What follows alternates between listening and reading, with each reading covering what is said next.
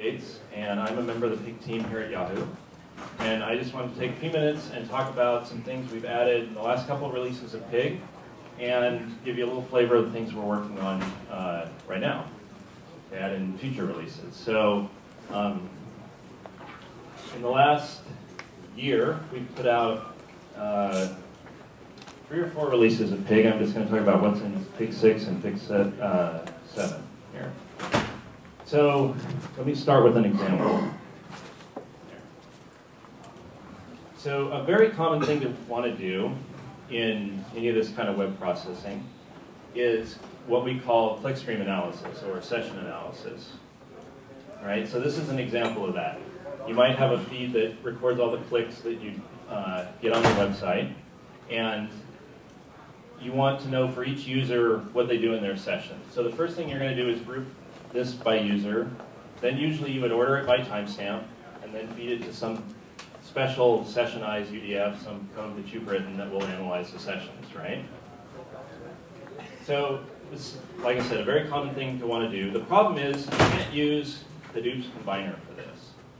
This is not a combinable query, which is kind of a bummer because that means that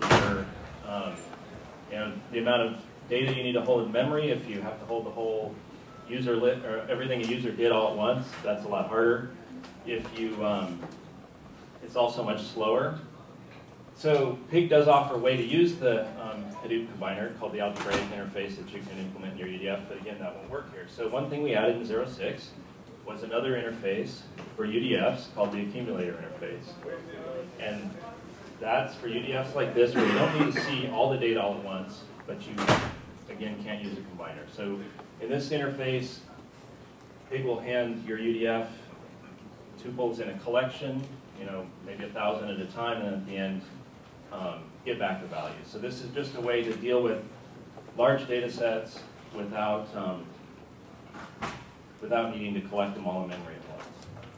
What else did we add in 0.6? We added a way for UDFs to communicate between the front and back end. We had a lot of users complain that we invoked UDFs on the front end to find out about the schema and about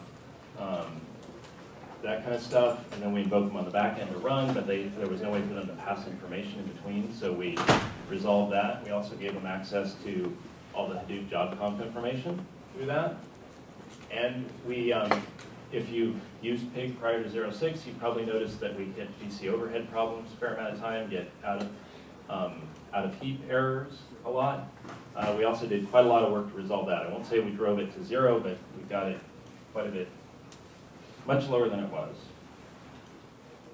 All right, so that's the whirlwind tour of 0.6. Now for whirlwind of what we put in 0.7. In the past, so when Pig loads data, it presents what's called, you give it a load function.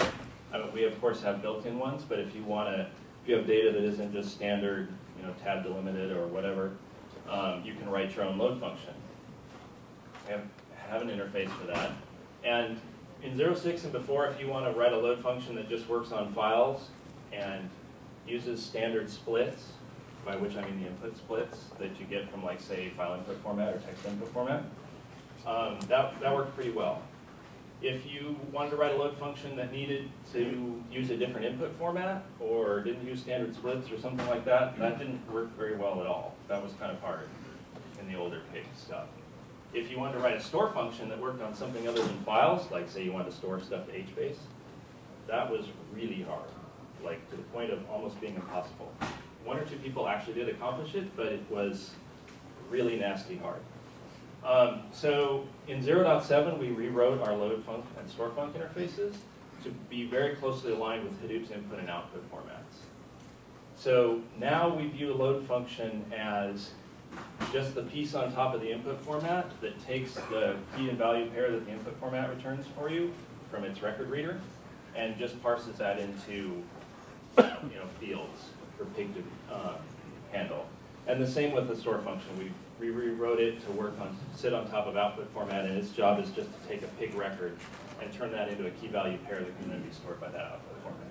So that means if you have data that you are already reading that you've already written an input format for because you probably do some MapReduce jobs on it. Writing a pig loader function now becomes almost trivial, right? All you have to do is take that input format, put this over the top of it. The downside of this is it's not backward compatible. We really changed those interfaces. So if you wrote custom load functions and you switch from 6 to 7, they will have to be rewritten. So there isn't a compatibility story there. What else did we add to 07? A complaint we got a lot was that Pig has this local mode that we told people to use for debugging.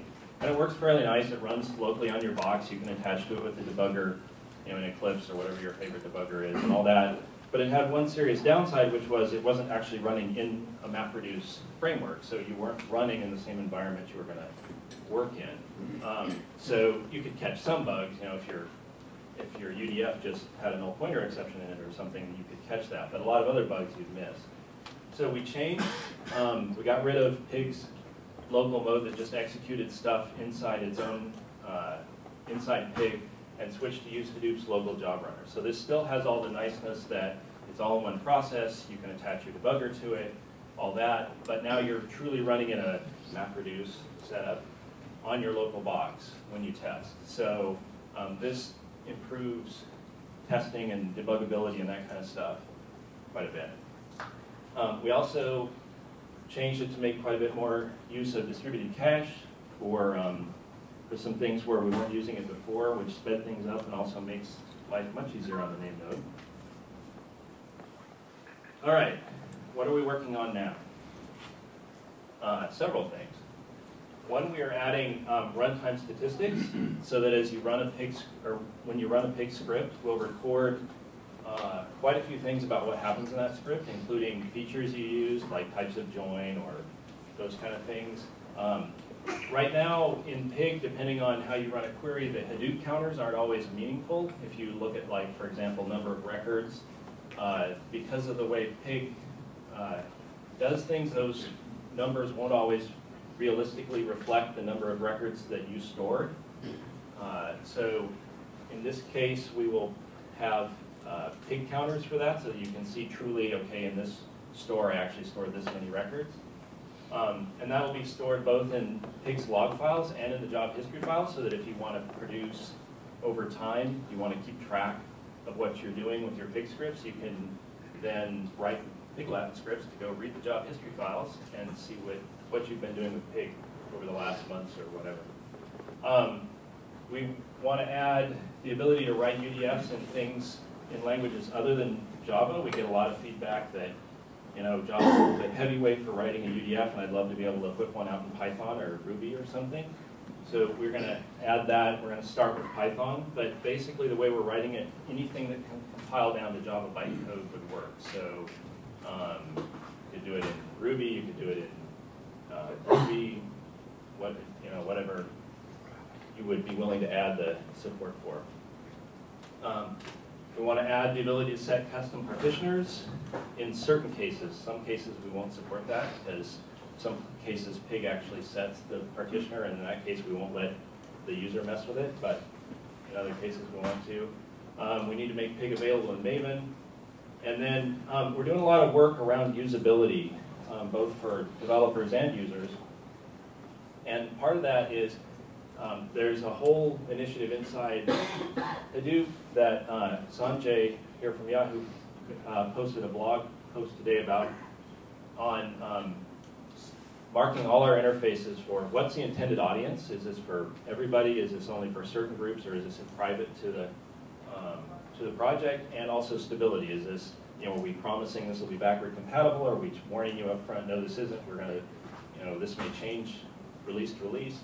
So we're working through labeling all that in our code so that both Pig developers and other users can know, what is safe to use in Pig at the level they're, if they want it stable, is it going to be stable? If they're willing to live with evolving, it'd be like that.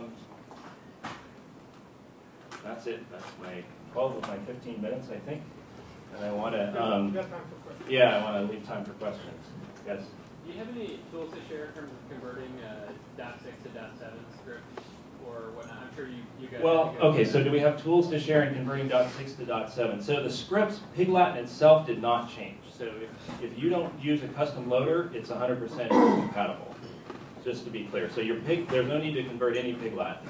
The only thing is if you wrote a custom load function, and we do have tips on that. I'm not sure we've published them yet, but that's a good point. I'll try to make sure those get out on the Pig wiki. That would be great. We have a lot of Pig 6 users that would probably like moving Pig 7, but need some advice on how to do that. Yeah, I know we have it. I can't remember whether we published it, and I'll make sure we have.